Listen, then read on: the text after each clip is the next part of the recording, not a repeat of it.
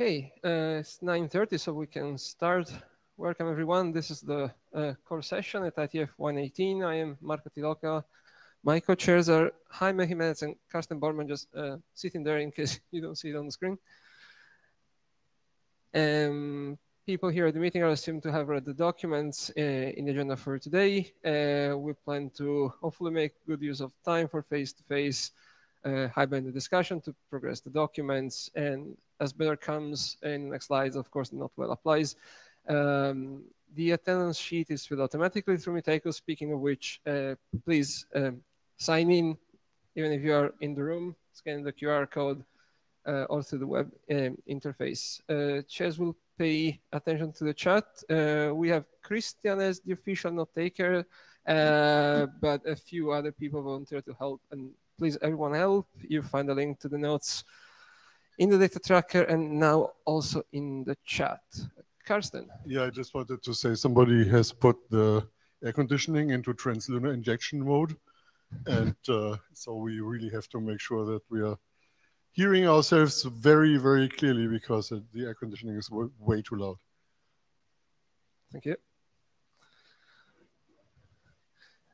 Okay, and this is an official IETF meeting, so the not well applies. Get familiar with it if you're not already. You should have seen this quite sometimes this week already. It's about IPR and early responsible disclosure of those to the best of your knowledge. It's also and especially about our code of conduct, so please be nice and professional with one another. A few practicalities. We've been recorded, also according to the Not 12. If you are participating in presence in the room, please sign in Miteco again through the QR code or the web interface. You can use the on-site tool on your mobile or the full tool on the web interface. In that case, please keep your audio and video off. If you want to go to the queue, please join the queue on Miteco first. Then go to the mic. Then you release yourself from the queue. For remote participants, please keep your audio and video off unless you're presenting or talking at the queue, and try to use a headset. If you cannot talk and you're remote, please type mic or something in the chat to relay your question. So this is the agenda for today. Once we finish this introduction, we first consider two documents from the CoreConf cluster, SID and COMI, and then constraint resource identify as href. Then we have well, two incarnations of group communication for co-op, meaning the group COMBIS document and the PubSub architecture for co-op. And then we continue with DNS over co-op with key update for OSCORE or kudos and performance measurement for co-op. And we conclude with well, a presentation collective feedback around topics and documents following the T2TRG meeting we had last Friday, and the document that was also presented in the Lake session earlier this week, Greece to EDOC. Does anyone have any bashing or change to propose to this agenda? None. Okay, let's quickly go to the status of the documents in core. We got one recently approved for publication as an informational RFC, target ATR. So confetti are due for the actual publication as an RFC, but it should definitely be shown for the next IETF meeting, I suppose. Thanks a lot for work on this anyway. Then we have CoreSeed again in ISG processing, since it's coming back to the working group that resulted also in the new working group last call. And it's currently under SG evaluation. There's work from the co-authors for addressing the different comments and ballots.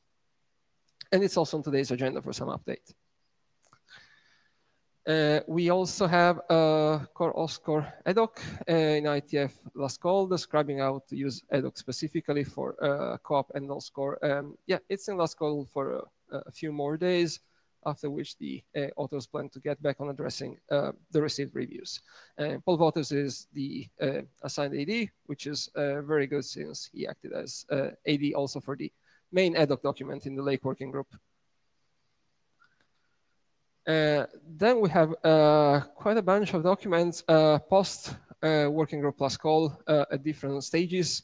So the group post core document produced a few revisions recently, mostly to address the reviews from our shepherd, Christian. Now it's waiting on a follow-up from Christian and hopefully for the write-up. From the CoreConf cluster, we also have COMAI that completed the working group last call. There are comments from it to be addressed. It's also on the agenda for today, and we have a shepherd already appointed. Young Library is technically in post-working group last call for a long while, waiting for shepherd write-up, but it was practically put on ice to wait for the completion of SEED and COMAI before we can get back to it, and most likely after that we'll run a new working group last call too.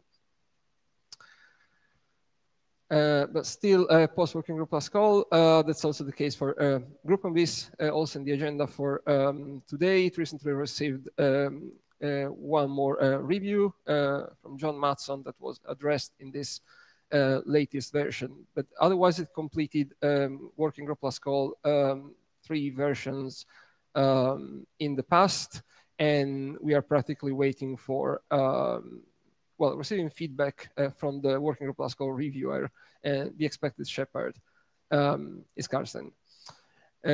Conditional attributes also completed the working group last call. We are waiting for the authors to address some of the remaining comments before we can move on, but it was confirmed already at the previous meeting that the intention is to switch this from informational to standards track. No news about that. And then we have href also on the agenda for today. It did pass working group last call. There are still some points to be addressed and a few new ones that have come up in recent discussions. On other documents, one working group item was also updated recently, multicast notifications, though not in the agenda for today, and one was recently adopted, OSCORE capable proxies. And there's one document pending working group adoption call for a while, GroupCom proxy, that was considered on version 6, and since then, well, it hasn't happened yet, and there have been a number of rebump as is. And that's Francesca and the queue. Yes, so Francesca Palombini, I was just wondering about the GroupCom proxy document, because my understanding was that there was consensus to be adopted during a meeting, and then it was supposed to be confirmed in the mailing list, I believe. And then that call was never done, I think. Please correct me if I'm wrong. So if there isn't any reason, then let's just get it done. Thank you. Thanks. And yet other documents, there have been a number of individual submissions resubmitted recently, mostly from Christian's side, and they appear in the aggregated slot that we have towards the end of agenda. Please have a read into these documents, come back with comments, preferably on the list. And as a last related piece of news, you may have noticed that RSC 9482 was recently published just to advertise some use of co-op, even if not developed in this working group, but in ACE in this case, which is a very good result. Some report from the hackathon build cumulative during the past days. There has been some activity on CoreConf. Thanks, Juan. He progressed his implementation, especially in the interest of CoreSeed.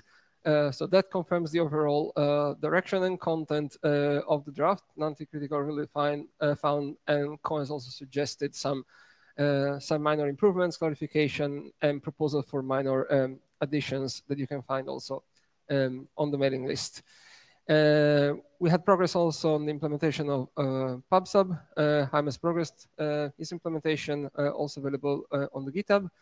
And there was a whole team working on implementation to support the Co-op API for developing applications for Co-op in the Riot OS. The work is still to progress, but you can find some code already on the GitHub and more details in the hackathon slide they presented, also linked in this slide.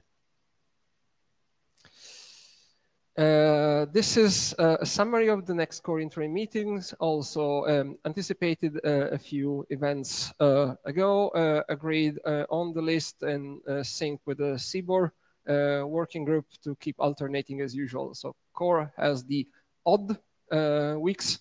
We'll have the first next interim meeting in 2 weeks from today, basically. And honestly, we plan to have the second one in this list in early December, only in case we have something urgent and very important to discuss that can come up during the next weeks, especially considering that it's holiday in Finland that day. But then it should be pretty much regular in 2024. This concludes the summary from the chairs. So if there's no question or comment, we can get on the first agenda item from Karsten.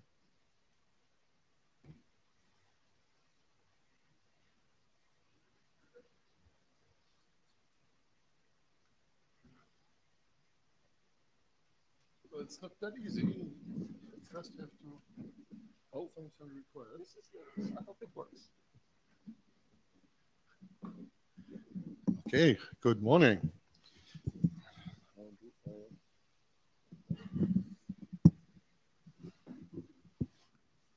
Okay.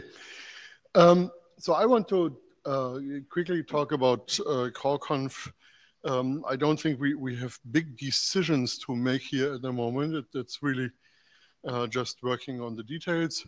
Just as a reminder, we have a published RFC with the Yang representation in CBOR. So people are looking at that in a lot of other working groups as well. But this is finished, and there's the one action that we are keeping in our mind is that maybe we want to have some more compact forms of items that are text-based in Yang. So for instance, if you have an IPv6 address and represent this in Yang, you get a text-based representation, hexadecimal representation with interspaced colons. So that's something we may want to address, but we do have a solid basis on which to do that. So the second document that is in the ISG now is concerned with allocating SIDs, Yang schema identifiers. So this doesn't have any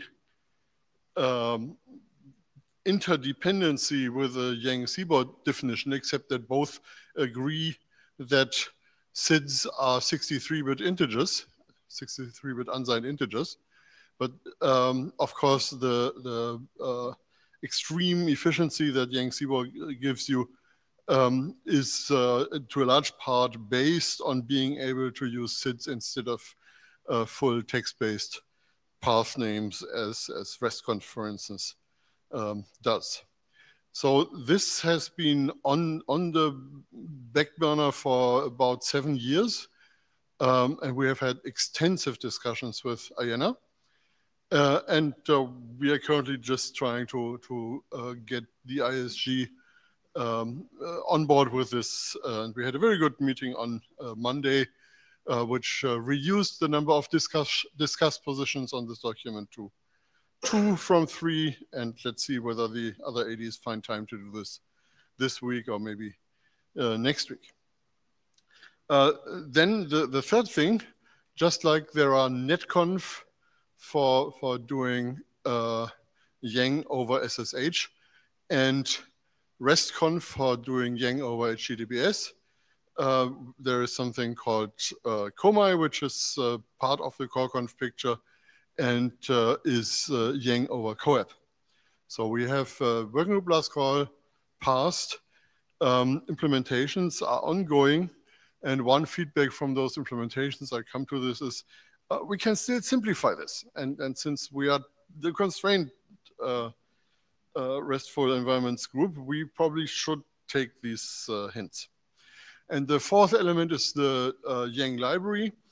Originally, NetConf had something like an initial negotiation phase in which the server, which usually is the device, and the client agreed on which Yang modules are available.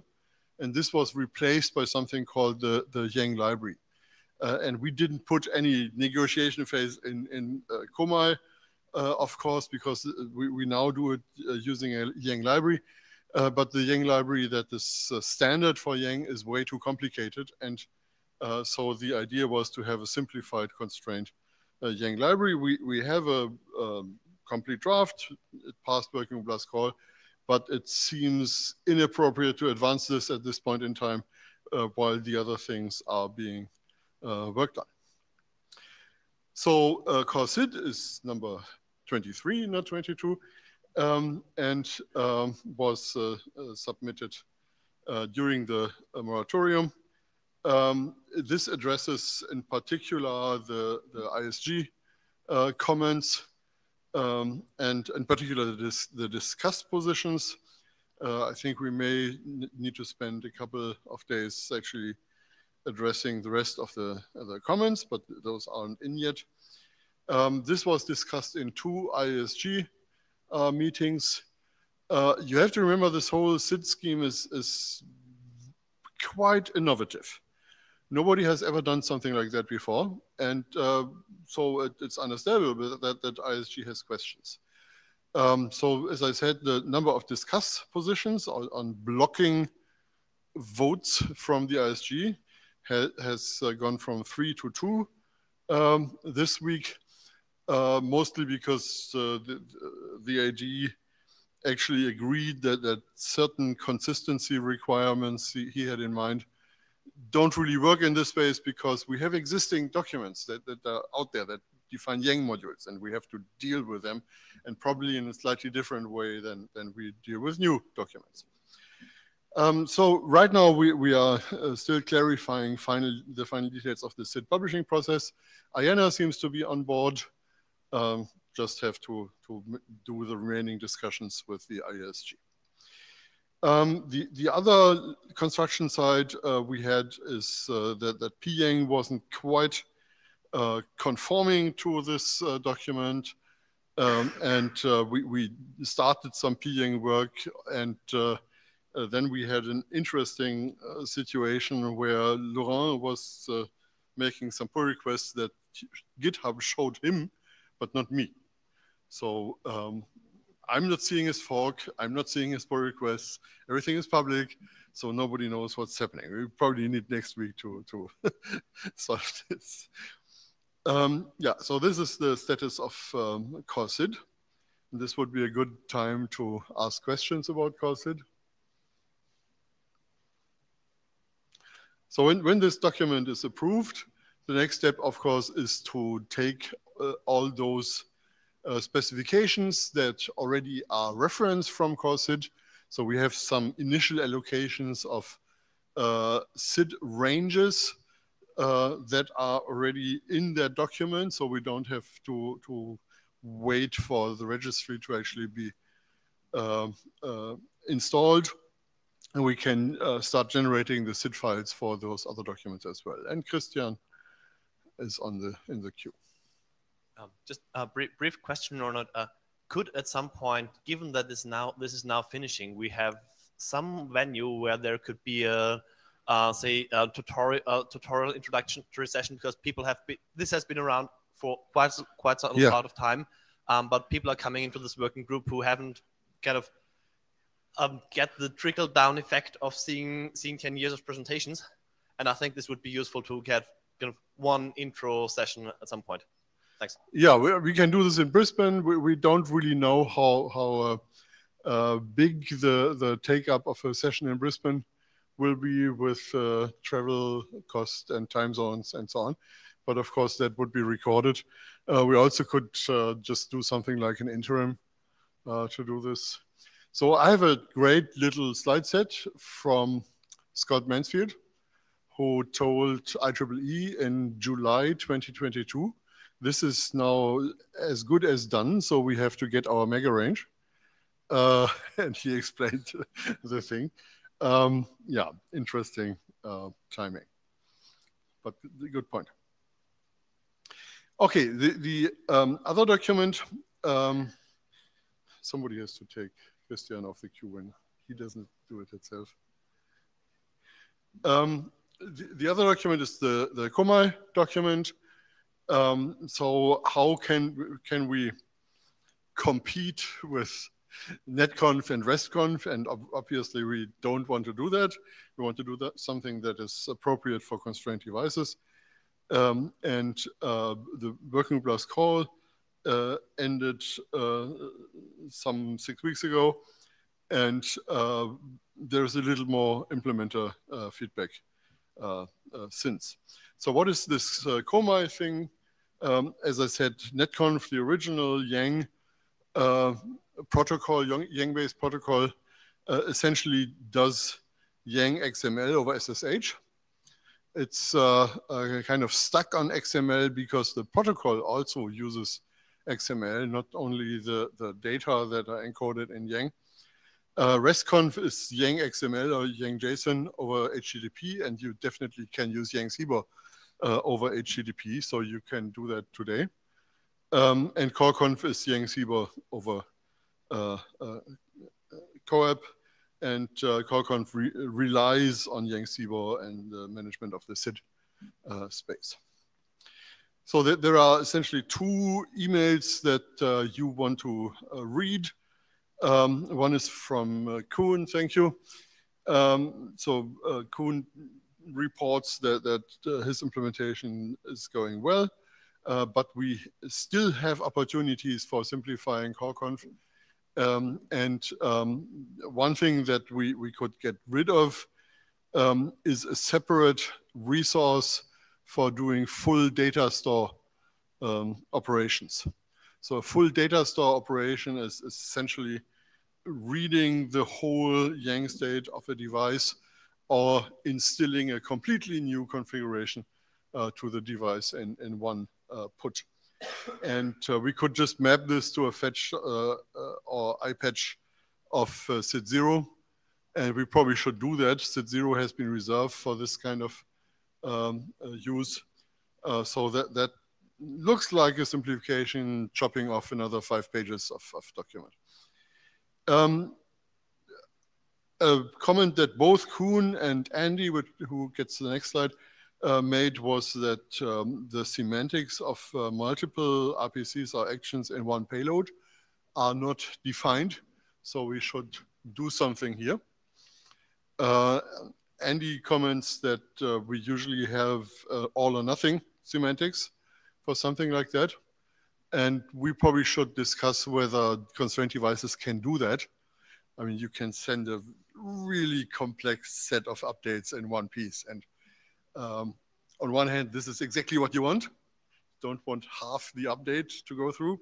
On the other hand, that of course requires some rollback mechanism in the implementation that maybe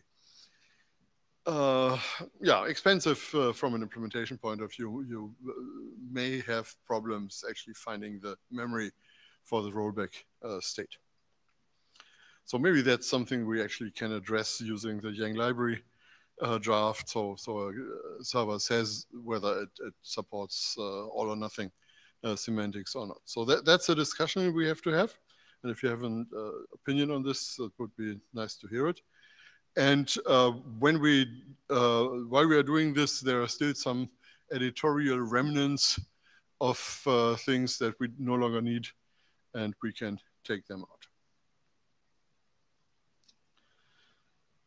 Okay, so let's go on to Andy's mail. Andy is a co-author, so it's a bit weird to have him respond to a working group last call, but of course you know that not all co-authors are fully involved all the time, and Andy is a very busy person.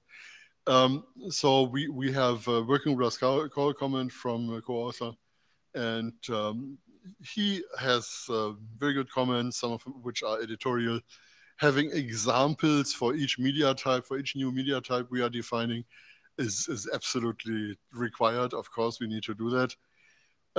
There is some confusion about what kind of data store we are supporting. So we are not doing a full NIMDA set with current config and all this stuff. We are just providing a simple unified data store, which probably makes it even more important to have all or nothing semantics. And there are some references to NIMDA, the Network Management Data Store Architecture. Is that the abbreviation, the expansion of the abbreviation? I don't remember. There are some remnants talking about NIMDA, and COMA as defined is not meant to do NIMDA. There is a hack in the document that simplifies instance identifiers in responses. And that may be another thing we can discuss.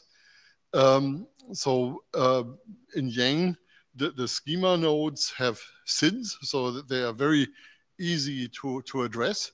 But a schema node may be something in a list. So if you have 5 interfaces on your constraint device, maybe not, but you would have a list of interfaces, and you have to say which interface you want to see the bitrate or whatever attribute of. So you complement the SID with a key. Sorry for using the word key, but that's the word that's being used. So an instance identifier is a SID plus optionally 1 or more keys.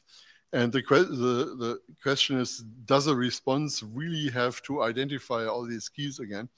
And right now, it identifies the top SID just to make sure that the Sibo-Yang compression works right. So that's really the job of that information. But it's a simplification, and it makes the actual response data structure not quite conforming to Yang, because yeah, you would have to give the keys with the SID to really say what this is about. RESTConf has a filter parameter called depth because you don't want to retrieve the entire universe in one get. Do we need that? Yeah, I think that's a feature request, but one we could be looking at, in particular, since we don't have the pagination thing. Yang by now has a pagination feature that allows you to split the response into multiple pieces, and we only have blockwise for that, and that's hard to operate from the or harder to operate from the application there. I mentioned all or none semantics. There are some more editorial comments on examples. There is something weird in the examples for RPC action responses. The leading 0 doesn't make sense. And we're probably simply going to fix that. And then the old thing about appendices. Some people think that appendices are by default informative. No, they aren't, but it doesn't hurt to say that again. And so that's one of his editorial comments. So this will be probably another week or so of fixing the document to incorporate all the working group last call comments. So the last call happened around IETF 117. Marco put in a great review. These are addressed in the editor's copy, and I only had slides for the things that are, no, this is the wrong slide, sorry.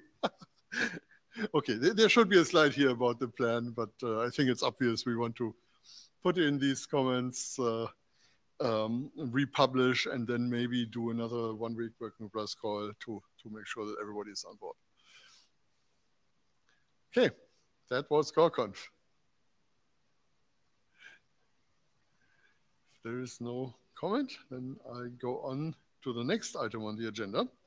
Yeah, you are way into the href slot already, almost to the end of it, but yes. It's only 2 slides, so it's only 2 slides, so I think I can make this up here. So HREF is an ongoing project that we had a last call on, and that's where Marco's review was on, sorry. We are still in lack of test vectors. So that's really one piece of implementation work that should be done. There are implementations of CRIs, but we don't have an agreed set of test vectors. So this probably should be done before we submit this to the ISG. And I think the main thing that can be reported here is we started out with CRIs thinking we would support what we would find in CoAP. So the CoAP has its own URI encoding that is kind of smeared between various CoAP options. Then people came and said, we cannot really use this if we have the danger that one URI that we are trying to process does not get translated into a CRI. So we want to do a wholesale replacement. So we leaned into that direction, and maybe we swung the pendulum too far. And we now have a form that is very explicit that the stuff you have to do a full UI support is an extension. It's not part of the base CRI set.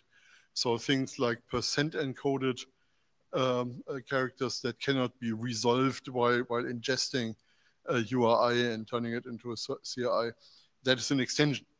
And we thought we might simplify things a lot by that. We found out we will simplify things a bit, but not completely. But I think we are kind of accepting that and can finish HREF based on this. Okay, I think that's it. Thanks. By the way, there were comments in the chat from Alex Feng. I would appreciate to have an overview on CoreConf and SID. Is in the queue now. Alex.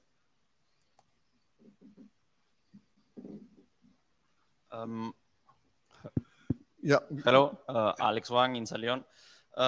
Yeah, it was regarding the comment from Christian, and yeah, I find it useful to have a tutorial somewhere, adding some reference to the right drafts and right RFC so that people can know, okay, which session is linked to each other. I find the SIP or SIT, the young SIT draft quite clear to me. But for example, I sent a unicast email to Karsten regarding how from a transport protocol and data plane could know if this is encoded with young SITs and not. So I think this kind of like tweaks here and there could be very useful in a tutorial and also presented on the core. As I said in the chat, I am more interested in the young SIT because I am implemented in netconf the young push protocol. But yeah, I support this idea basically. Thank you. Thanks. Any more questions or comments for Karsten on either set of documents? None? Okay. Thanks, Karsten. And next is ESCO. Group Combis.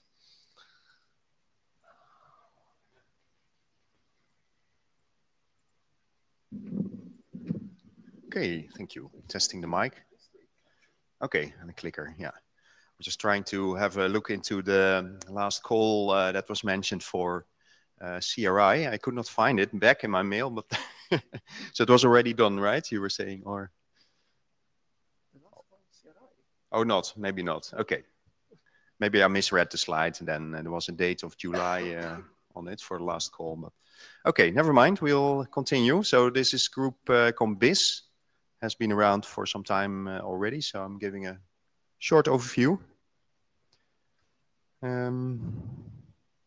Let's see. We have to press here. Is that? Never mind. I scroll.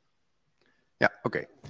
Yeah, just to recap, what is this document about? Well, we have an earlier experimental RFC 7390. So this talks about group communication for co-op, and yeah, it's just defined as an experimental RFC. So the idea was, well, we need something that is normative, so we can reference it from the newer drafts, like Group OS-CORE. So that's what we've been working on. So the idea is to obsolete the predecessor RFC, and in the meantime, also add some, yeah, good things or things that we found to clarify and update in other RFCs like COAP 7252 and Observe as well, 7641. So this can become a new standards track reference for implementations that do COAP group communication. I see there's a small mistake here in the scope slide. So the scope is not only IP multicast based group communication, but we also talk about COAP group communication when used over other transports. So that's also in scope. And the main thing is that we now basically mandate security also for group communication, so in the form of Group OS-CORE. And we also provide details on specific cases where you can't use security for some reason, and yeah, explain why that is, why it's not security in that case, and why it has to be security in all the other cases. And there are lots of more clarifications. So now it works. Good. So I'm just reporting here what are the main updates since last time. I think it was presented with slides in the IETF, and I could find this one, IETF 112. It was already a while ago. So we're just saying what's new since then. So we have some new things at the top. In the middle, we have some things that were clarified.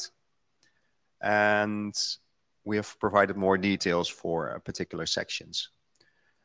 So the new things, there's now a new subsection appeared for, yeah, regarding proxies. So to do a single group request to multiple proxies. And there's also a transport section added. So what if we do multicast over 6LoWPAN? Are there any specific considerations for that case when you want to use COAP group communication? And there are actually. So one particular example is the fragmentation that happens in 6LoWPAN networks, which is typically bad in combination with multicast. Yeah, let's see. I think one important thing that's clarified is now terminology-wise. So yeah, we think we make a more clear separation between the different group types and also clarify what is exactly a group URI. And as I said, so when you can use COAP NoSec, so the mode without security, that's now also clarified. Okay, then we did one recent update. This was October 23, very recent. And this addresses the comments of the review that was done by John. So he did a quite extensive review of the whole document again. And yeah, there's basically 4 main items that came out of it. They're listed here on the slide. So these are all addressed, I think. So in most cases, it was rewording and clarification.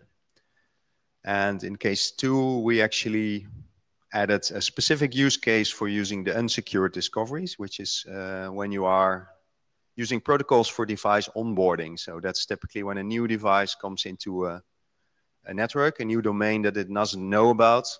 It has to be onboarded and it has to discover, okay, what are devices here that can help me onboard? And there's no a priori security relation in that case. So then they will typically use unsecured discovery, which could be COAP discovery.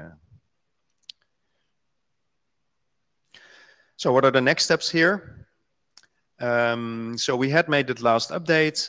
We're now waiting for John and perhaps a working group to confirm that these comments were addressed. We also had the working group last call done in April 22.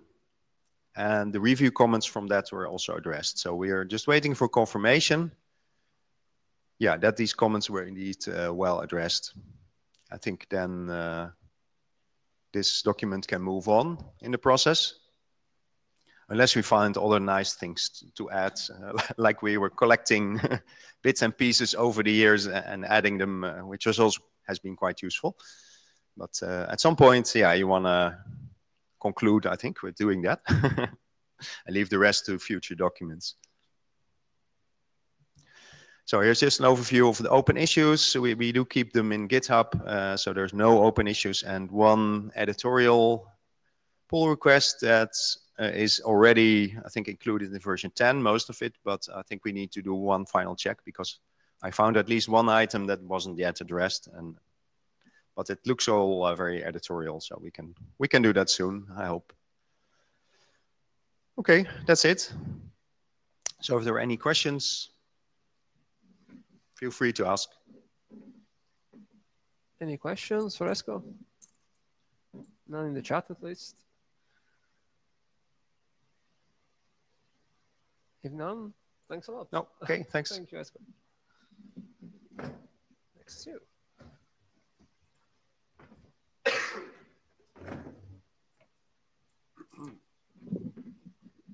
Let's see if this guy works now. So hello, everybody again. The PubSub draft. Let's start right away. So, I mean, I will skip some of the history, but this is a not new draft that has been there forever, and that recently has been revamped and revived and updated. So, not major breaking changes with the previous ones, but it will require some adaptation, some implementation, some, some changes if you already have one. High-level overview, the idea is to have a co-op server, which acts as a broker and stores topic resources. And then the co-op clients act as publishers and subscribers. And then they publish on a topic data resource, and then they subscribe to the same topic data resource using co-op observe. That's the high-level overview. There is two types of resources, let's say, on the broker. That the structure is that of a topic collection from which you have topic configuration resources hanging. Those topic configurations are usually they're used for administrative purposes. So creating the topic structure, configuring the topic, configuring the properties of the topic, whether you have these many subscribers, that many subscribers support it, and so on.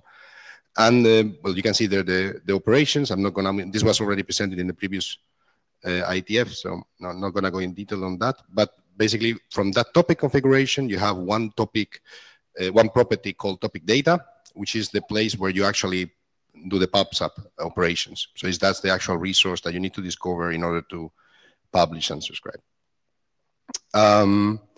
The one concept that some people have told me about that they were intrigued is the lifecycle part. So because we have the topic configuration and the topic data, when you delete a topic data resource, which is an entry within the topic configuration, you don't necessarily delete the whole topic. You go back to what we call half created state. So you have the half created and the fully created. And this basically means that a topic only really exists if the topic configuration has been created, a topic data exists, and somebody has published something on that. Then at that point, you can subscribe on it, and it behaves like the usual PubSub type of behavior. And there you have the example. So on the left side, you have the topic creation part on a post on the collection resource, which is not hard-coded or anything. It just happens to be /ps, but it could be whatever.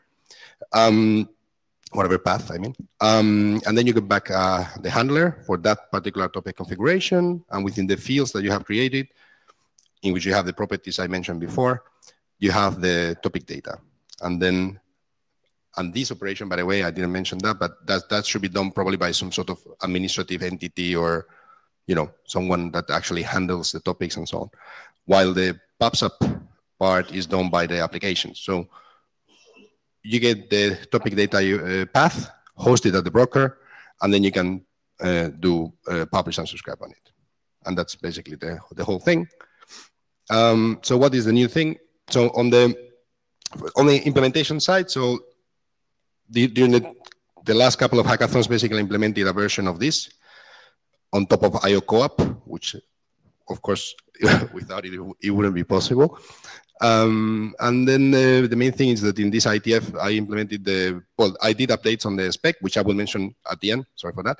But I implemented the iPatch for partially updating the topic configuration, fetch on the topic collection. I actually did delete because for some reason I forgot it the last time. I don't know why. And then, RT-based discovery and other discovery things. And just few updates here and there.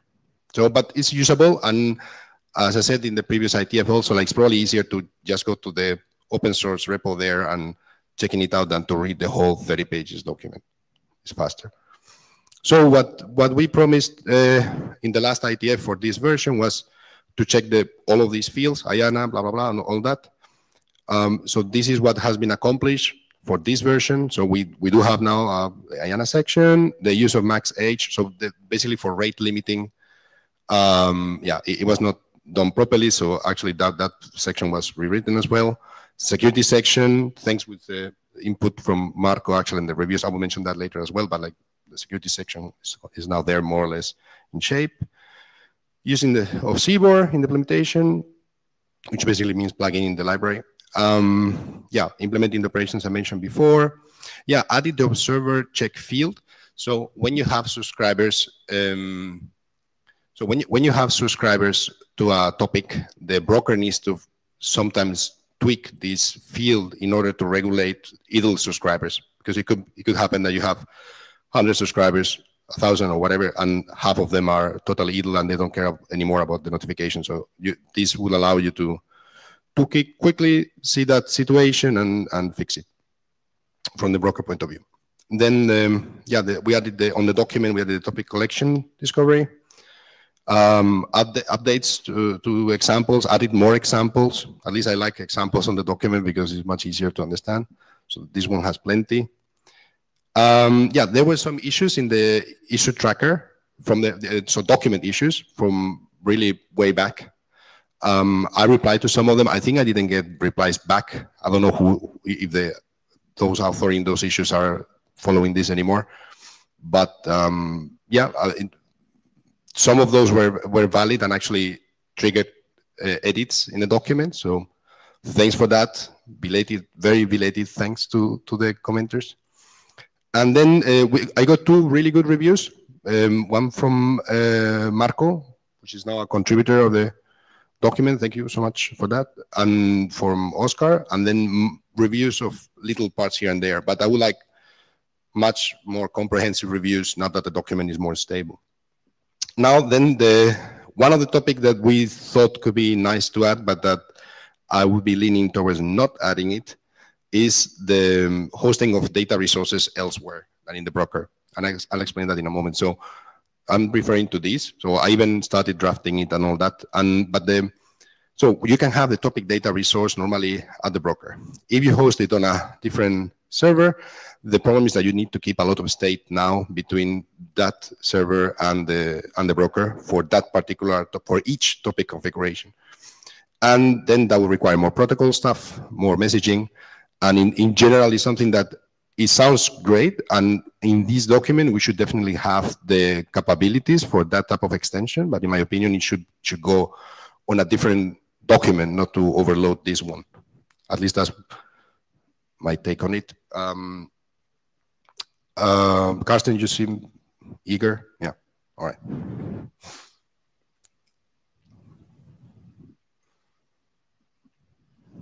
Yeah, we discussed this, and I think what we came up with is that a client of the PubSub protocol, a subscriber, a client of the PubSub protocol, a subscriber, should expect the topic data resource to be on a different server. So that's part of the protocol right now. If you go back one slide, that line between the one chip and the other chip, that is not defined. And that is easy to add as a separate document. I wouldn't even call this an extension because the PubSub interface doesn't change. We just now have a standard way for a topic data holder to communicate with a broker. But you could do this with a proprietary mechanism today. So you can still have this situation, and subscribers should be prepared to find it that way. I agree with that, yes. I phrase it differently, but I agree. Sorry? Yeah, well, publishers will maybe have to take part in this protocol. So I think we can guarantee compatibility on the subscriber part. I'm not so sure about the publishers. David, you're in the queue. All right. David Navarro. I have a question on the scope of this work. So when once heard about publish subscribe, one can help to think about MQTT. And use cases and deployment of MQTT are using, to be conservative, hundreds of publishers and subscribers and hundreds of topics. Can you come closer? Sorry. It's really windy here. I mean, I really don't hear it. Need to be really close to the mic. So yes. And is it the scope of this document, or are you planning for something much more constrained? Or it's not a consideration at all. So can you rephrase the question again? Because I didn't follow the relation with MQTT. Well, let's say if I were to use a co-op PubSub to replace scenario where I'm using MQTT. Mm-hmm. Currently, I have the feeling that I will face a scalability problem. Mm-hmm. Because, for instance, in the topic discovery, when you are using MQTT, a publisher will out of bound tell you, I will publish my data on this particular topic.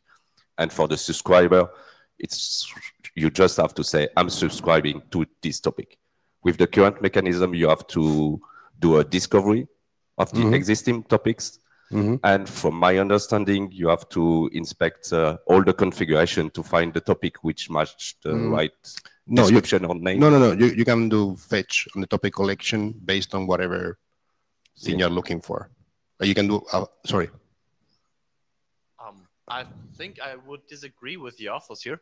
Right. When in that situation where the publisher communicates to the subscriber the topic, I'm not sure whether they should really communicate the topic and then let the subscriber get around to fetch, but just communicate the topic data resource. I think that would be something they can do. So just to clarify, when I say, I meant topic configuration resource, not the topic data. You're right. Like you can do on the topic collection resource, let's say you want to find based on the name field of the property, you could do discovery based on that. So you don't need to discover the whole thing. You can select a subset if you wish. But yeah, in co-op, discovery is a feature. Okay, that is necessary. I missed that. So okay, thank you. And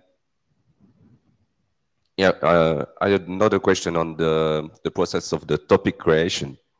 Yep. This is also, and to answer also a question, in the MQTT use cases, you are not fully aware of the timing of things. You don't know if the publisher will appear before the subscriber or the other way around. So topics are implicitly created by the first subscription or the first publication. And I'm wondering with this creation step that is introduced, if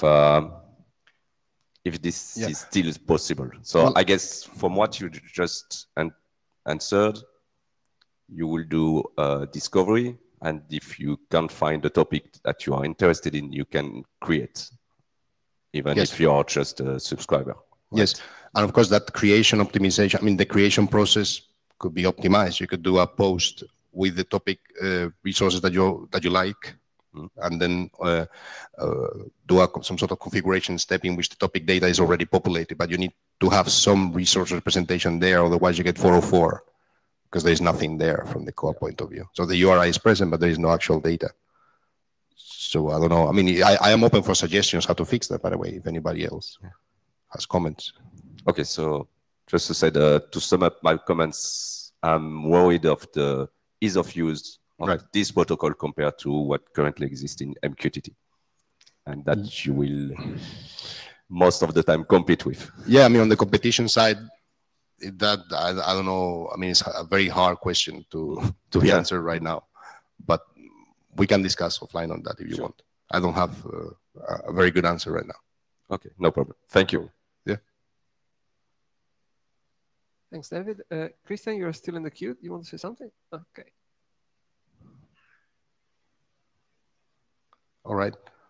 So, I mean, if there is no more comments, what I was hoping for was to get more reviews, more thorough reviews, because I don't expect huge changes on the document, but they could be. I mean, depending on the input of the reviews, of course. But I would say that we are now in a more mature stage with this, and that we should try to move it forward. So, if anybody wants to volunteer, please ping me. All right. Thank you very much. Thank you, Jaime. And we're also right on time.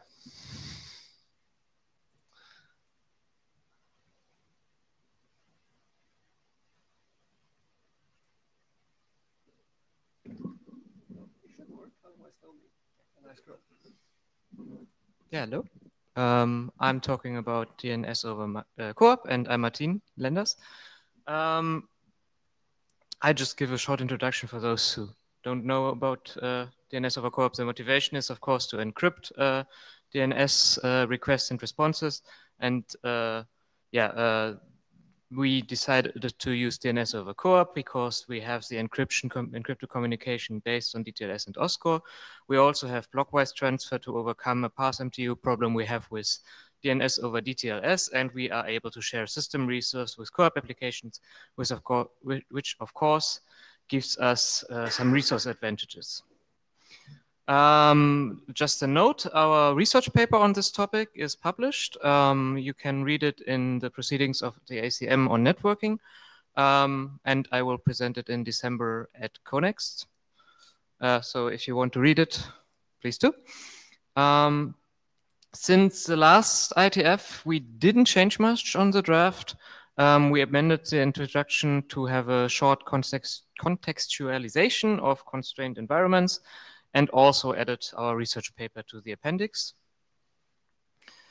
There is still some open discussion regarding service B records. There was a recommendation by Ben Schwartz to add a section on that, how to bootstrap DNS over DOC, over service B records. But there is still some work needed because there is currently no ALPN record for DTLS, and also there's no service B description for OSCORE. And I think Christian may also talk a little bit later about this, that there's also in other areas some interest in service B records. So we think that overall the doc draft is not the right place for this. So the question is, should we maybe start a draft on this topic? And the other open discussion was the question of cacheable OSCORE. There was some feedback from Marco that we talked a lot about cacheability and OSCORE in the draft, but we never actually referenced the cacheable OSCORE draft. But this is now fixed because in the editor's copy on GitHub, the PR was merged yesterday on the topic. So given that we have one discussion topic where we think that it doesn't really belong into the draft, and one discussion topic that is already resolved, our question is if this can go into working group last call.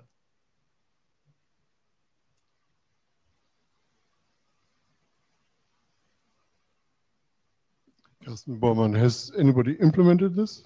Yeah, we have two implementations, a client implementation in Riot and a server implementation in Python.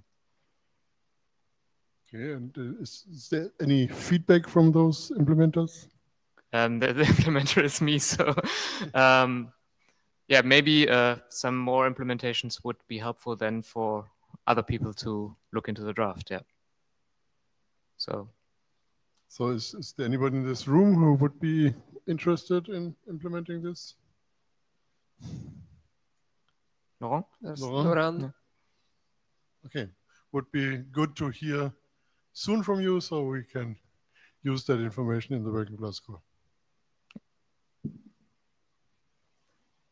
And could you move back to slide 7? Which one? 7, the previous one.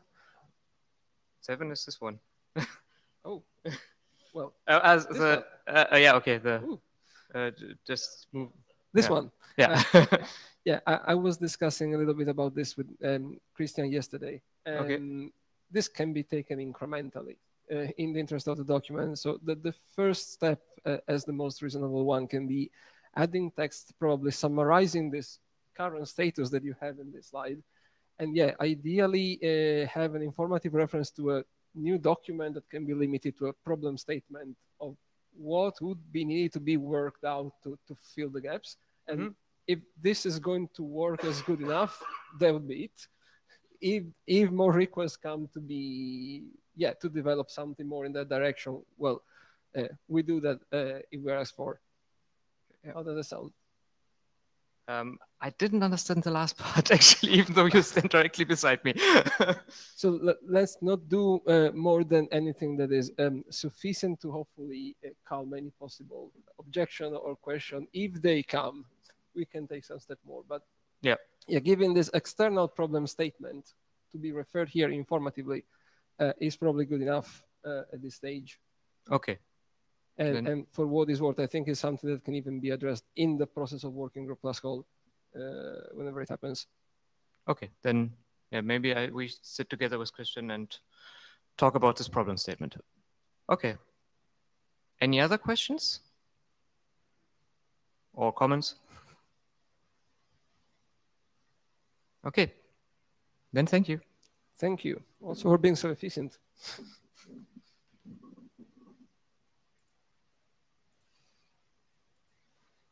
So next is Ricard presenting remotely, and I can actually try to give you control of the slides, Ricard. Sounds good. Okay. You should have it now. You should be in control. Yep, looks good. Looks like I have control. Thank you. Yes, so hello everyone. Today I will be presenting updates on this draft key update for OSCORE, which is about a key update solution for OSCORE, as the name implies. So just to recap, this draft originally it had 3 parts. As you can see, we split out the middle part, which was more details on key usage limits. And based on previous discussions, this now lives in a separate document, the IETF core OSCORE key limits. So the 2 remaining parts is defining the key update solution. And what is this about? Well, it's about renewing the master secret and master salt, and thus deriving new sender and recipient keys. And yeah, it's loosely inspired from OSCORE Appendix B2, and we have some benefits here. One is we can achieve perfect forward secrecy, and secondly, we have no change in the ID context parameter that OSCORE uses. And then the second part is we also have a method in this draft defining how you can perform updates of the OSCORE sender and recipient IDs. And this can be good for privacy reasons in certain situations. Here you can see an overview. So essentially the kudos, the key update procedure is based on an exchange of nonces. And these nonces are placed in new fields in the OSCORE co-op option, which we have extended. Then we also have this update CTX function that practically performs the update of the master secret and master salt based on the nonces and additional input material. And if you see here in the bottom left how we updated the OSCORE option, you can see that we extended it with an X byte that contains some signaling flags and the length of the nonce. And following the X byte, we have a field to actually hold the nonce. And in this latest version, and I will come back to this, we also extended this further to define a old nonce field and an associated y byte that defines the length of that old nonce field. And this is because in certain messages we need to transport two nonces, and then they need to be actually placed in separate fields so that we can well, tell them apart and extract them independently from each other. So to go over some updates from IETF117, one thing that we did now is that we have mandated support for both the forward and reverse message flow. So essentially the kudos procedure, either the client can take the initiative to start it, that's the forward message flow, or the server side can take the initiative to start it, starting with an actual response message, and that's the reverse message flow. And we now mandate that peers must support those both flows, and this is basically to avoid the risk of deadlock situations, where if they support the different flows, they will be incompatible with each other. We also clarified the definition of a kudos message. It wasn't exactly accurate before, but basically if the D flag bit is set, that is the signal that indicates that this is a kudos message.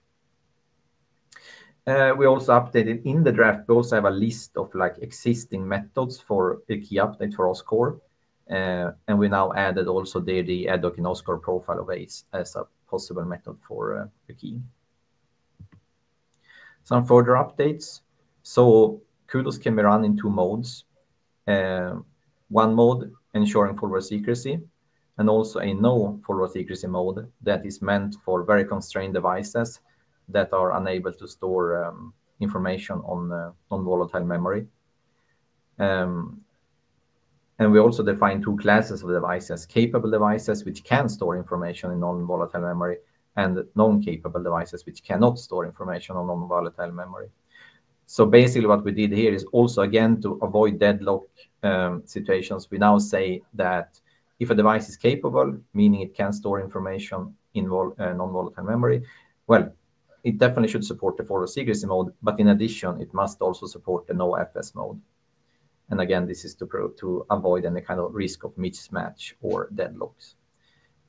We elaborated a bit more on the mode selection, because when kudos is executed, we have a signaling bit in the X byte that indicates whether the mode that this particular pair wishes to run kudos in. And we have added some additional criteria for how to proceed if these bits are set to different values, meaning the pairs are wishing to run kudos in different modes. Then they can retry and reattempt to run kudos. So for instance, if one only supports a no forward secrecy mode and the initiator wants to run the forward secrecy mode, if that initial execution fails, well, then the initiator can retry again in the no forward secrecy mode. We also now explicitly forbid using old key material after reboot. This is just to make it very clear that if you reboot, you must perform a kudos execution before commencing OSCORE communication, and this is to avoid nonce and key reuse. An exception is if you have some means to do this safely, such as the OSCORE Appendix B1 procedure, which is based on saving your latest sender sequence number.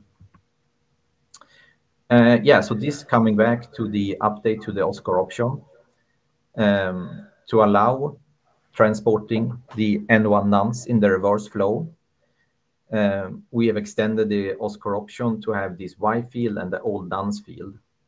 And essentially, the reason for this is that in the reverse flow, in the second request, we need to include the nonce 1 such that the receiver of this can retrieve the correct kudos execution. And the way we had it, we just concatenated N1 and N2 in the nonce field, but we realized that's not sufficient because it leaves room for ambiguity. And especially when the nonce lengths differ, we really need these in separate fields so they can be extracted as separate values.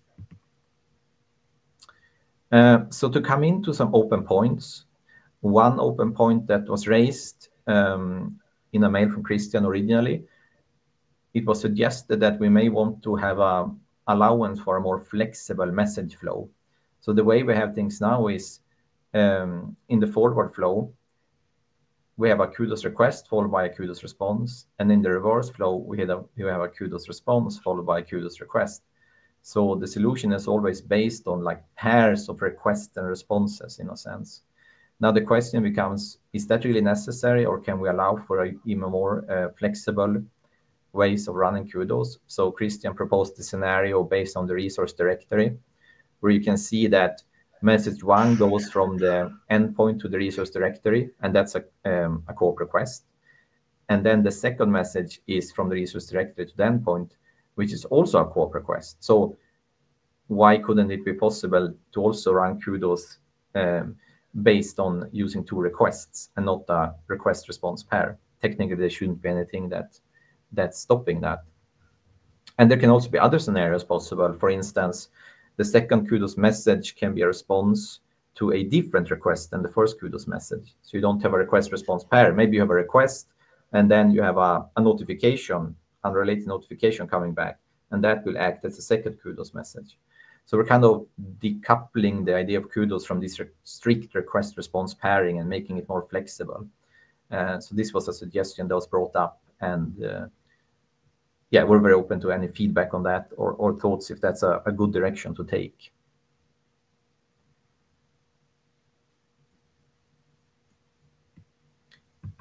Yeah, I go to the next one. So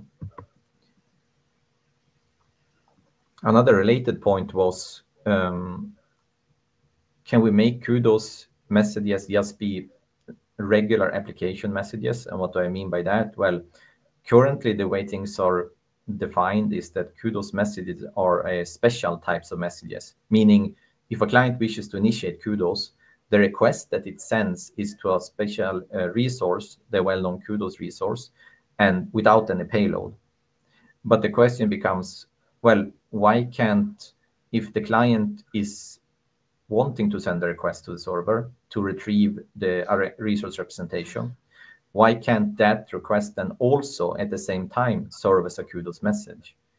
Meaning that the client initiates kudos with a normal application message when it wants to already send a request to the server. Now, of course, that doesn't stop. Like if the client at that point doesn't want to send a request to the server, it can still make itself send a request just to execute kudos. But if it's either way, already wants to do a request to a resource at the server, this might also then serve as a kudos message. So what are the implications of this? Well, first of all, it means that a kudos request message can target any resource at the server. It doesn't have to go to well-known kudos. And it also means that in the folder message flow, the client would send the application message that it currently wants to send and make that a kudos message. Now, the caveat on this is that the server cannot be sure that this request is fresh. So then it may want to respond with a 401. But the thing is that this can in turn signal to the client to rerun kudos. So you have this issue with freshness, but that's really the same issue as you would otherwise have. Sorry, I'm getting some echo from the room. I don't know if you can mute someone there or yeah. So this was also another open point we have. And again, we're all welcome to any feedback or comments on this.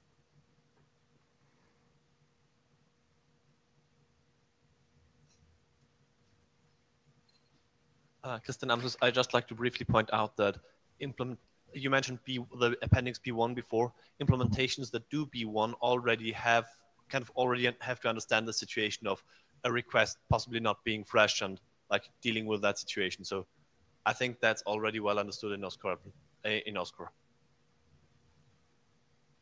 Yeah, right. That's exactly like it. That should also already be possible to solve with like mechanisms already existing for OSCORE and CORE. Esko? Yeah. Hello, Esko Dijk. With a question, so if you want to combine this thing like a kudos message and an application message, maybe to consider if that's worth the effort is thinking about how often does this kudos message need to be sent. So I don't know if it's only the rekeying is only once every, I don't know, every month or so, then it might not be worth the trouble to try to piggyback that into application messages because it can give a lot of complexity as well. I think. Yeah, I mean, the frequency would depend, I suppose, on policies or that particular setup. But sure, it may add some complexity. On the other hand, it may be nice to merge these concepts together in the sense that the kudos processing can really happen before the actual remainder of the message is forwarded to the resource. But yeah, this is a possible way. Yeah, if you can really separate it, then it maybe becomes easy. But if there's some corner cases, then I would say, okay, don't go there. Just keep things simple, because we don't want code for corner cases in constrained devices, of course. Thank you. Yeah, thanks for the feedback. Yeah, so I move on. Another point that was opened was the point about using non-random nonces. So the way we have things phrased now, we always speak about the nonces as random values. But it was pointed out that in some scenarios, using counters may actually make sense. And this is the case where you have a capable device which can actually persist the context over reboots, and thus it can also persist the counter over reboots. And of course, the important thing there is that the counter value is never used.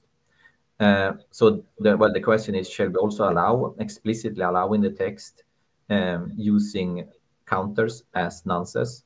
Currently, we don't really forbid it explicitly or allow it for explicitly, although we have this language about saying random nonces.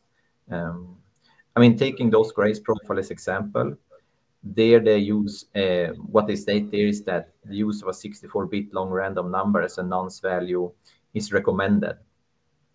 So our proposed solution here would be that what we can say is that non-capable devices which are unable to store the counter value to disk and persist it, they must use random values for the nonces.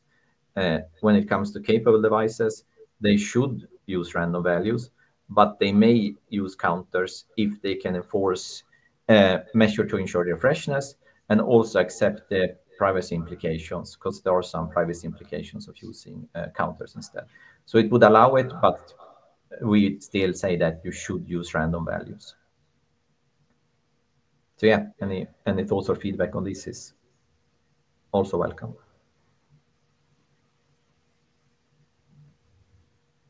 Yeah, let me move to the last point. So this is about like I mentioned before, the draft really contains, I would say, two separate topics. One is about kudos itself, and the other is a method for updating the OSCOR sender and recipient ID, which is contained in section 5 and appendix A. And overall, these span around 16 pages of the document.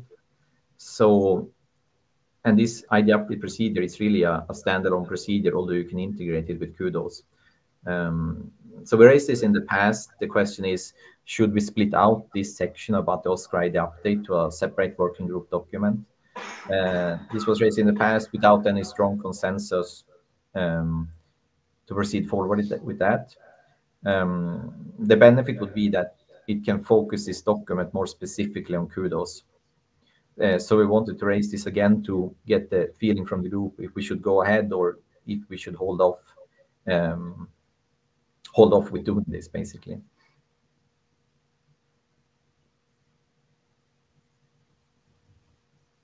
Yeah, I see some comments in the chat there. Karsten, I think you still wanted to form an opinion exactly on this point. Do you have an opinion now?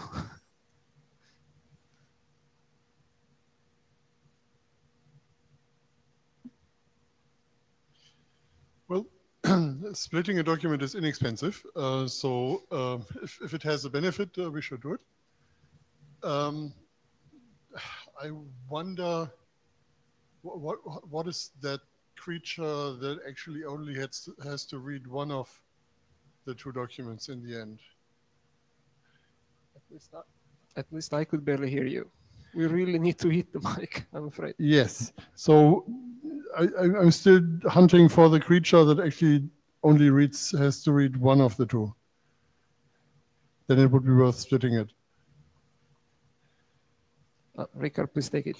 Yeah, so you're saying basically that why would you, like, if you're interested in ID update, you would regardless be interested in the kudos procedure. I suppose if you're using some other mechanism for key updates, or you're maybe you're using adhoc or something like that, you may only be interested in the ID update procedure in isolation.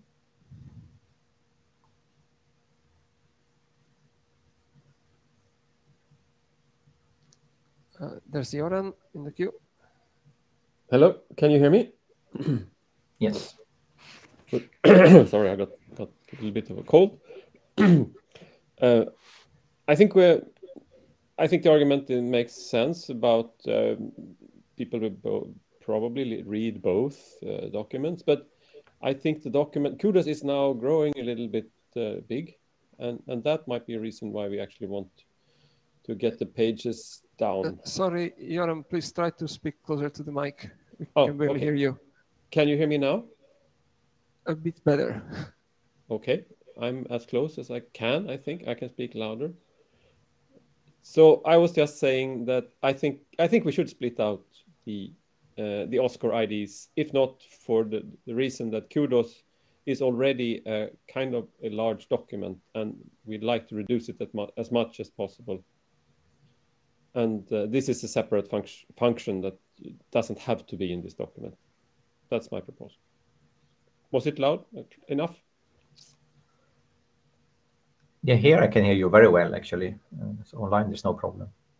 Okay, I write in the chat instead.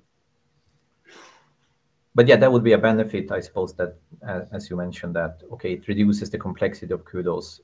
That's like a side benefit that kudos itself, the kudos document becomes shorter and more focused, yes. Well, let me wrap it up. So as for summary and next steps, well, we will address these open points that were brought up today. We also plan to start on implementation, and otherwise just proceed with the work on open issues, and all our issues we have are listed as issues on the GitHub repository of the draft. And again, yeah, any comments or feedback are very welcome. So yeah, thank you. Thank you, Ricard. Any more comments or questions, anyone? Okay. Thanks again. Thank you.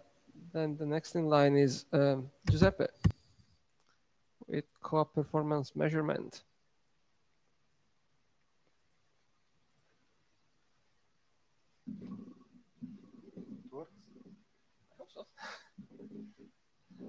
Okay, yeah, it works. Okay, hello everybody. This is an update about the co-op performance measurement option. This is the 0.1 version, and the draft has been adopted a few months ago. So I'm presenting on behalf of the co-authors that you can see listed in the slides.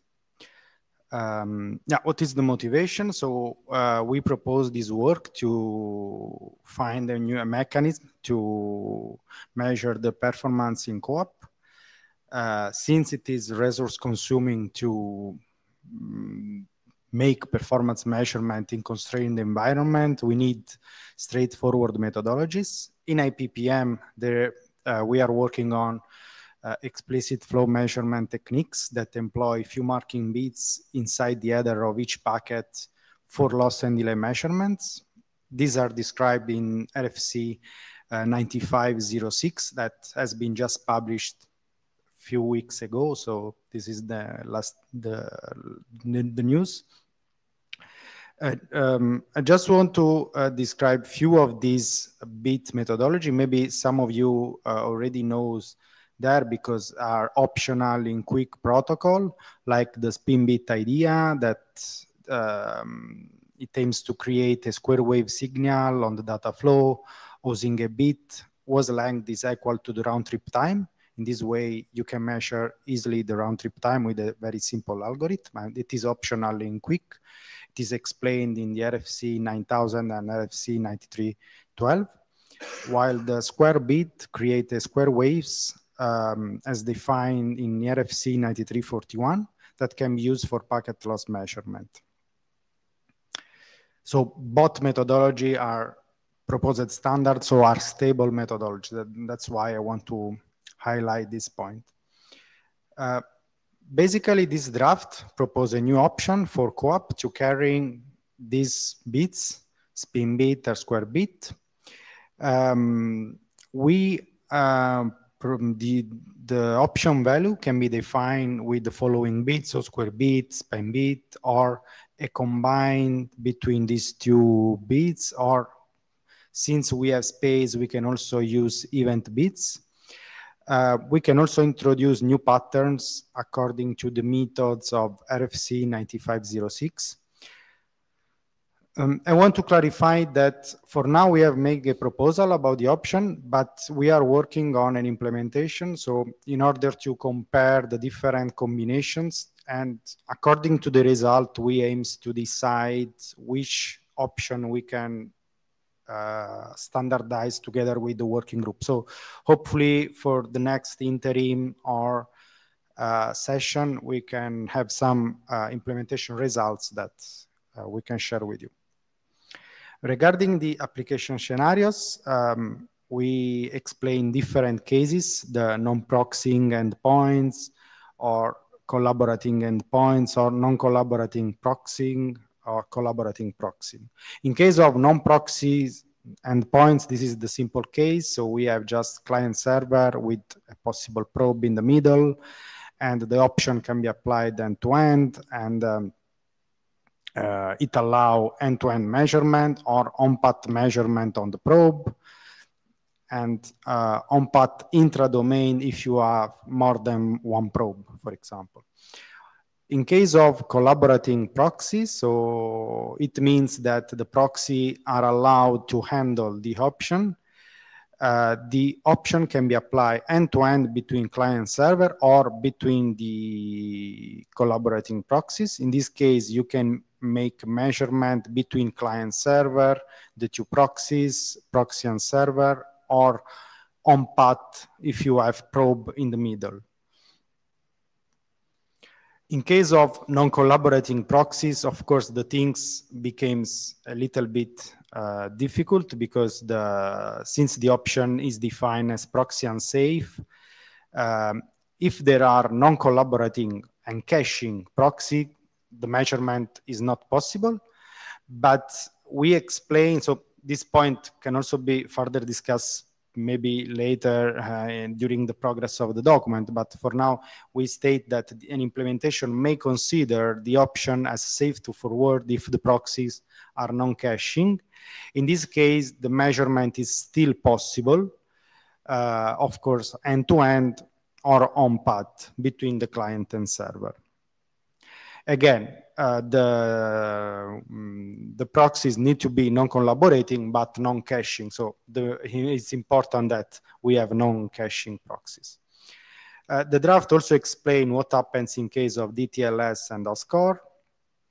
Of course, when a client uses a collaborating proxies using DTLS, it can be still measurement, but an on-path probe cannot perform the measurement, of course. In case of OSCORE, the endpoints send both outer and inner option. The inner is for measuring, can be used for measuring, for example, the connection to the end-to-end peer, while the outer option can be used for measuring the connection to the next proxy. This is just to explain the possible scenarios. What are the next steps? As I said, we are working on an implementation, so we hope to have some results and some, I think what can be more interesting is to have some comparative result between the different bits combination and so on. It is based on well-known methodologies applied as spin bit and square bit. Also, let's say the base document that describes the methodologies has been just published, so is also, let's say, quite stable, we can say. So we are looking forward to share much more information about the implementation. So, and if you are also interested to implement, we are open to discuss. So welcome question and comments. Thank you. Okay, Laurent, I have maybe a stupid question, but why don't you encode this in the message ID or in the token value? You have a bit and the source can choose the value it sends in the token or message ID, and you can make this bit factoring in this information. Yeah, we believe that the option maybe is better because you can attach to each packet. So, and you can do the same with through token. I don't know. Yeah, we just a comment. Yeah, okay. Now, I don't know. We can consider. So we just consider the flexibility of co-op to have an option, and since the option can be attached to each packet, so we believe, and since this methodology needs information for each packet, so because we are monitoring each packet, so and the square wave is covering all the flow, so that's why we believe that it may be a good choice. But Carsten Bormann, yeah, I think the discussion about the unsafe bit is one possible answer. So the marking the option as unsafe makes sure that you don't measure something you cannot measure. Yeah, this is also true. Yeah.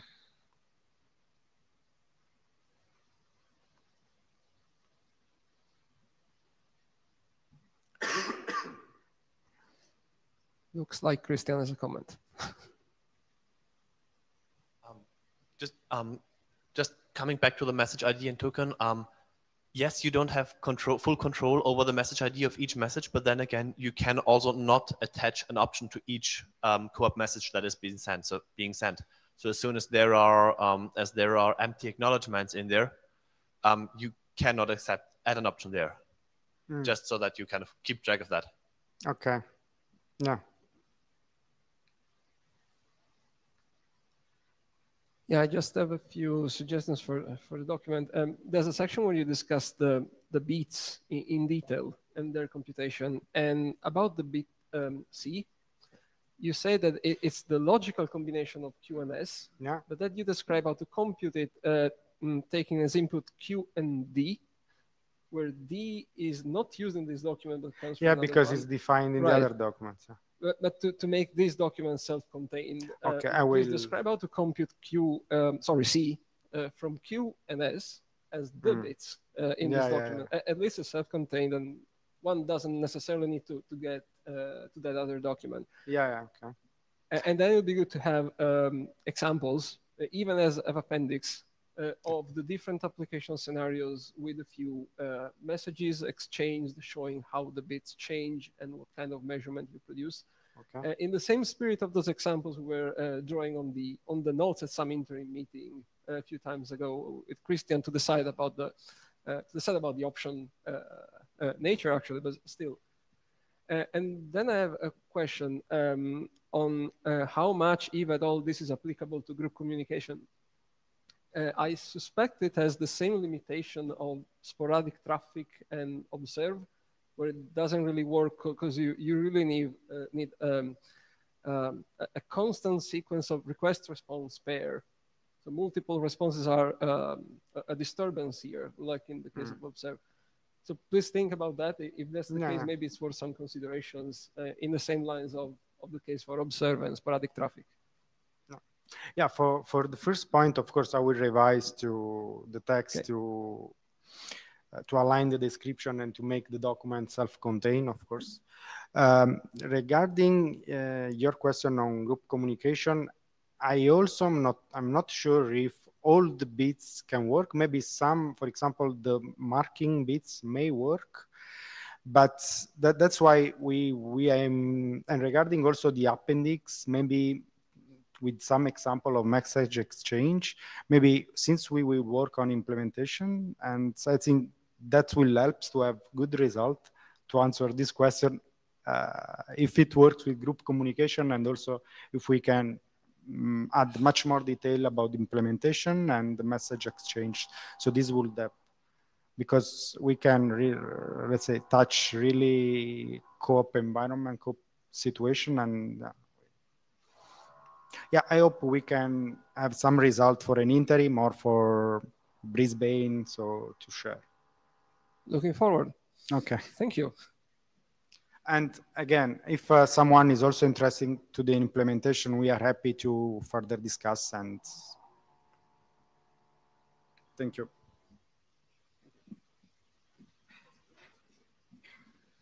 Okay, next one is Christian with 2 slots back to back that he may want to combine.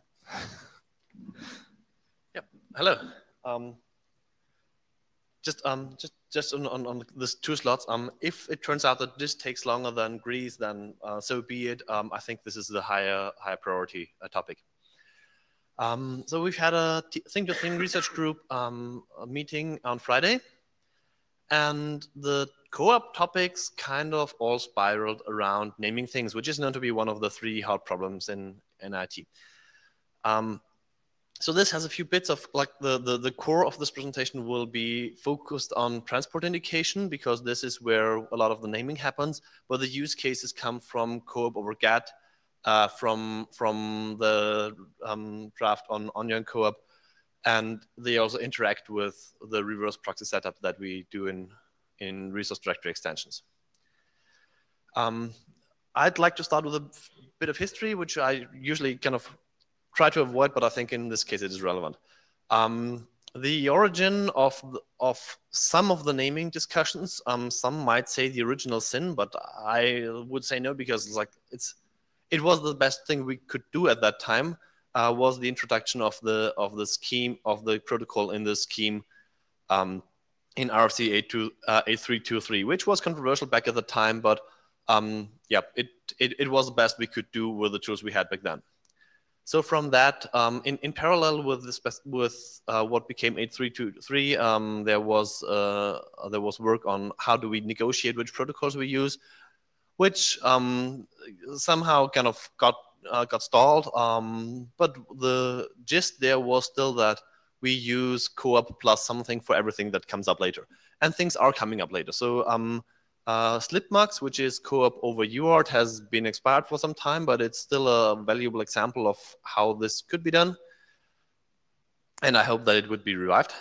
Co-op over GATT is a document that I've presented occasionally in this working group, and that so far specifies co-op plus GATT : // And while co-op over SMS has expired, it is also one of the kind of cases where it's described as co-op plus something : // etc.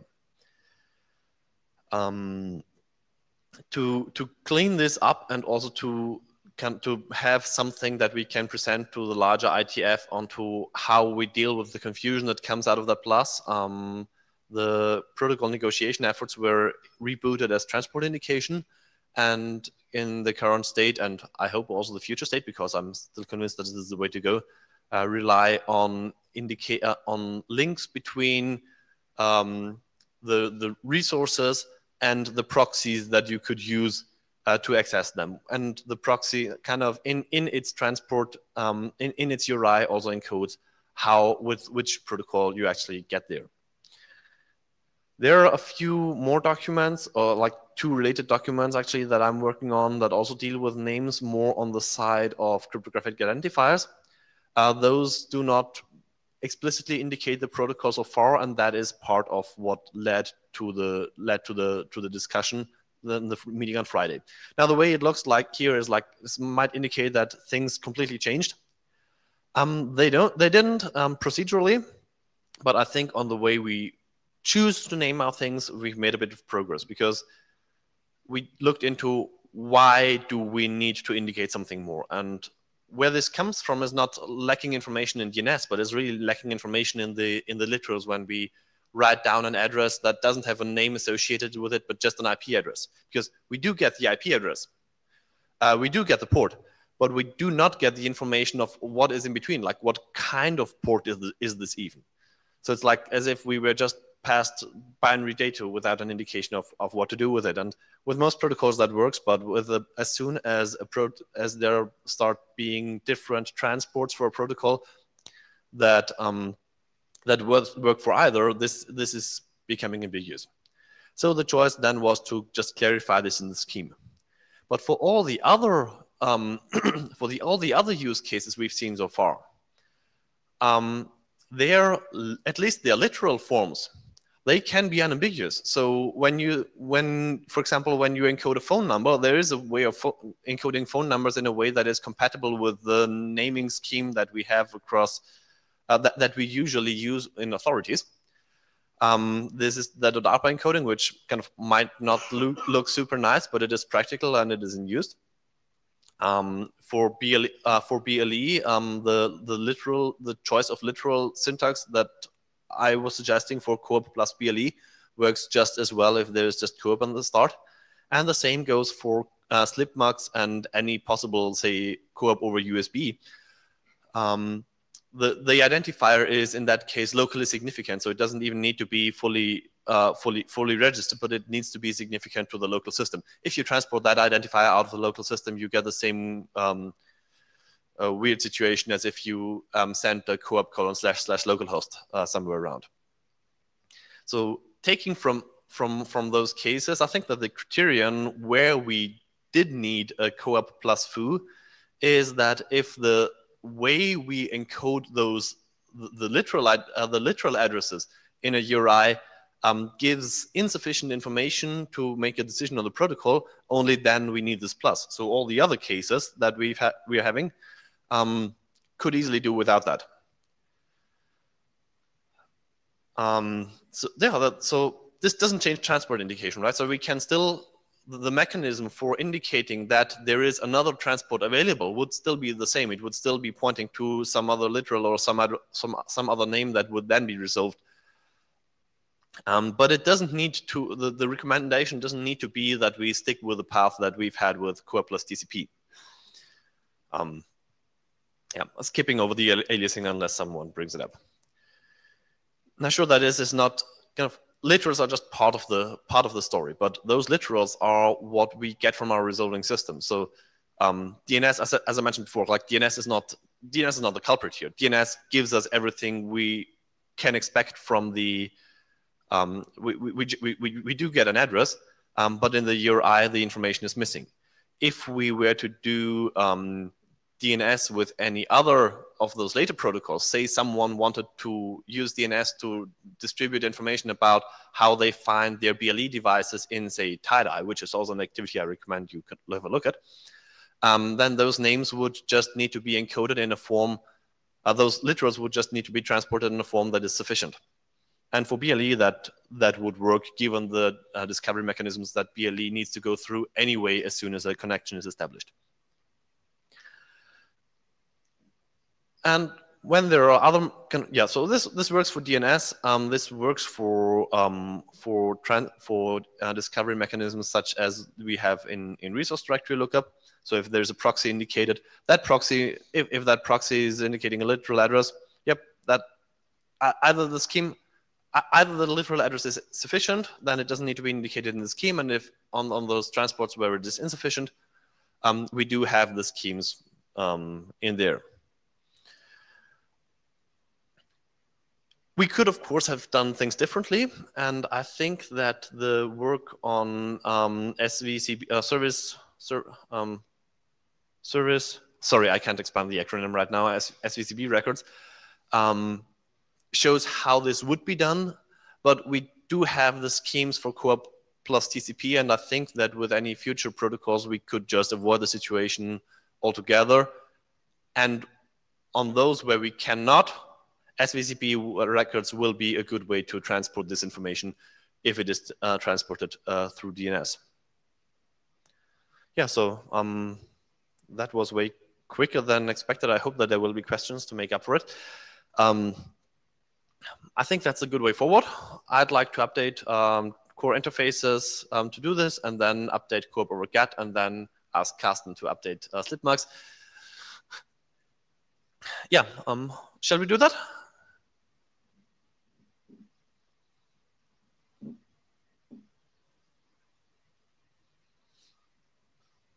Oh, I didn't press the thing, sorry.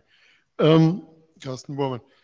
Yes, and I'm not sure we should mention this already, but we had this weird idea of using the IPv future syntax of RFC 3986, the URI standard for service binding SVCB literals? Yep. Yep. If it turns out that any of the future transports that we might do, or even the ones that we already have, and we want to go with SVCP a bit more, if any transport has SVCP records that can be used here, that's a gap in the things that we can put in a URI. We can put the name in there. We can put the IP address that this eventually resolves down to in, but we can't put the most valuable thing that we get out of that resolution step in SVC. We can't put that stuff or a subset of that stuff in there, which is telling the transport and telling any other deviations. Like we can tell the port in a different place, but we can't tell other fields and the other SVCP attributes. But that would be the really more practical thing to pass around in a URI instead of an IP address. So that's an option. I don't think it's urgent because we have CoAP plus TCP already for TCP. We don't have any protocols, any transports in the queue that would need this. But as soon as someone starts to do CoAP over QUIC for more than a research paper, that's probably the way where it would wind up in DNS. And at latest, then we would need to express that in some less name, more literal form as well. And yep, I think that doing it in an IPv future or some .arpar form in a way that it can be embedded in an in the authority component would make a lot of sense, and I'll probably explore a bit of that. There was a comment in the chat from Joran. .alt seems open for anyone to use, and isn't this a risk of overlapping? Yes, .alt is completely free for all, which is why I only suggested this for the locally significant ones. Because like it's a locally significant identifier. The system needs to know what it can do or cannot do. I don't think that's an option for .ble.arpa or for the SMS thing, which already sits under .arpa, so it's not a thing anywhere. But given that USB or a serial address must not escape the local system anyway, that local system would be responsible for not dealing out identifiers that collide. But yes, I'm more leaning towards specifying something under .arpa, which would also queue off any consumers of that URI that this is a locally significant identifier, and please treat it as you would treat a local host or any IP literal that has its own identifier. Thanks. Yeah, some more comments. I think the criterion is very clear on what to do with that exactly in terms of strictness. I think some slight thought in terms of not recommended, while the final one I think was really oriented for forbidding. As long as a schema with the plus syntax exists, can it be used if one wants to, even if not necessary? I don't have a clear answer there yet, especially because eventually the decision on whether or not, this is probably about a document that defines a new CoAP transport will probably be a standards track IETF document. And such a document needs to convince the larger IETF community and that it is justified to use a new scheme here. And I think the transport indication, not interfaces.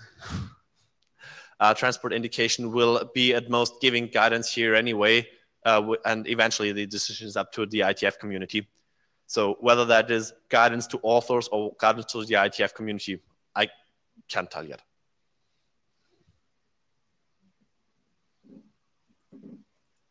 And just to point at this slide 6, I believe this is an example of where, in this case, you still need the plus syntax.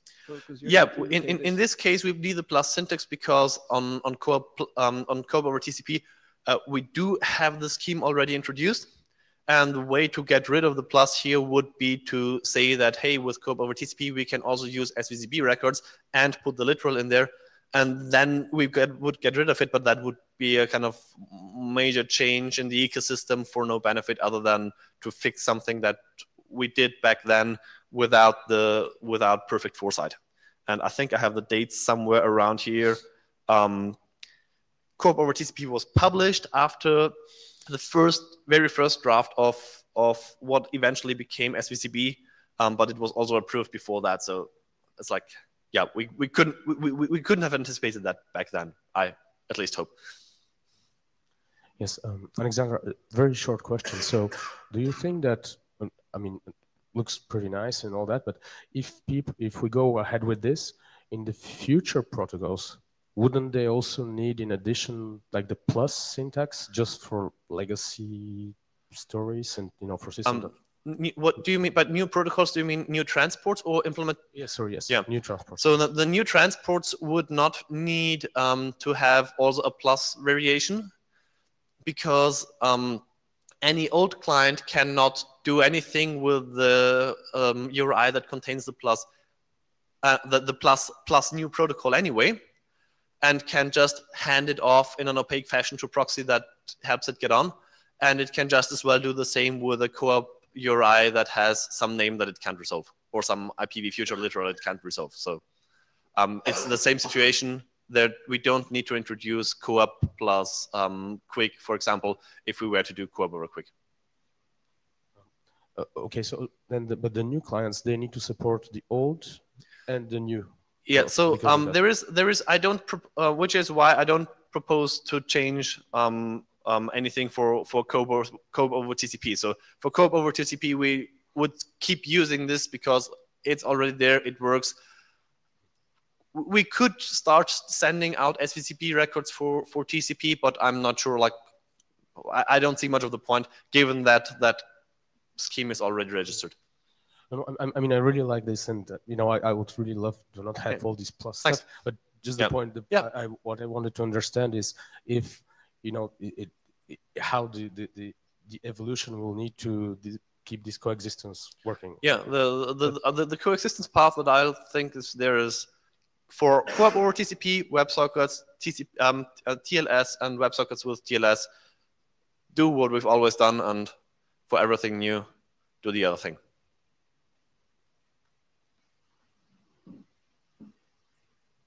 Thank you. Any more comments, questions? No. Okay. If you want to, there's time for the last little deck. Yep. So let's go for it. Off you go. How are we on time? Just for yeah. Totally. Okay. So that's just a brief update for something that I've presented during interims, and that still has the core name in it.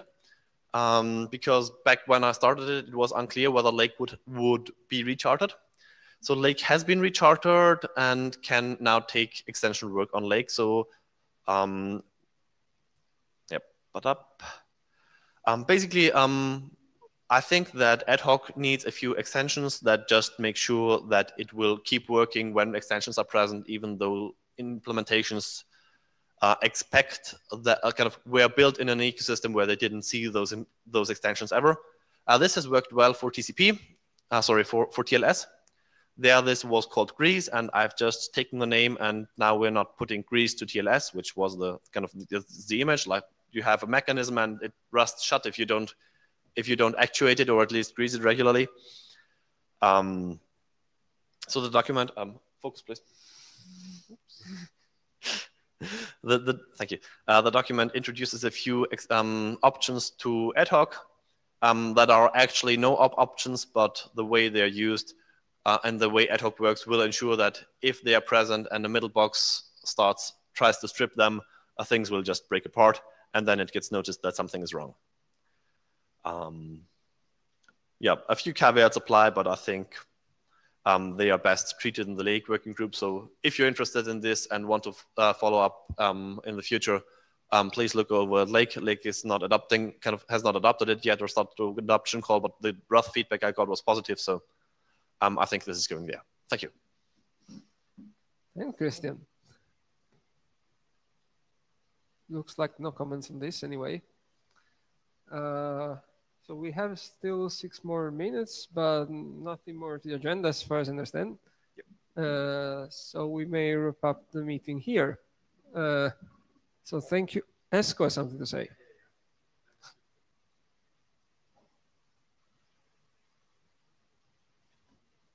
Yeah, since we have some time, so there was just one topic that came into mind. So in the Anima working group, we're talking now a lot about discovery. So it could be DNS SD based or co-op link format based or co-op link format plus resource directory based.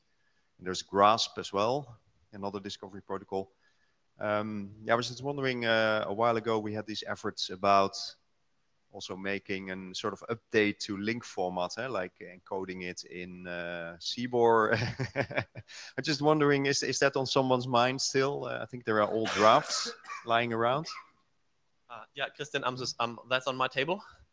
So Coral is setting out to be a CBOR-based format that will be useful in the situations where you would previously use link format without some of the quirks. The meetings on that topic have, or the development of that topic has mainly focused on getting CRIs done first, because CRIs will be all over the place in this thing. And at the same point, this is also depending a lot on packed CBOR, because that would be the mechanism which keeps it small, even though it's actually lagging around stringish or URI-ish identifiers all over the place. So those are the two things that are now converging and will free me up to do some more on Coral also when I'm resurfacing from parental leave. Okay, thanks. That clarifies it. So I'll know what to keep in mind. So for that work, thanks. Thank you. Anything more?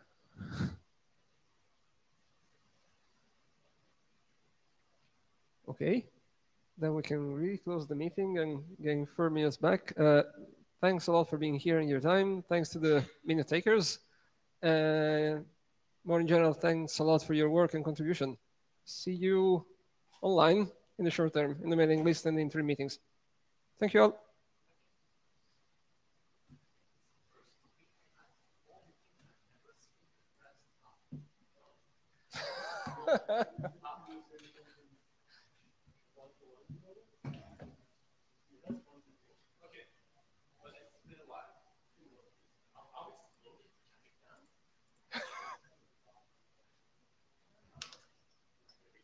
Oof.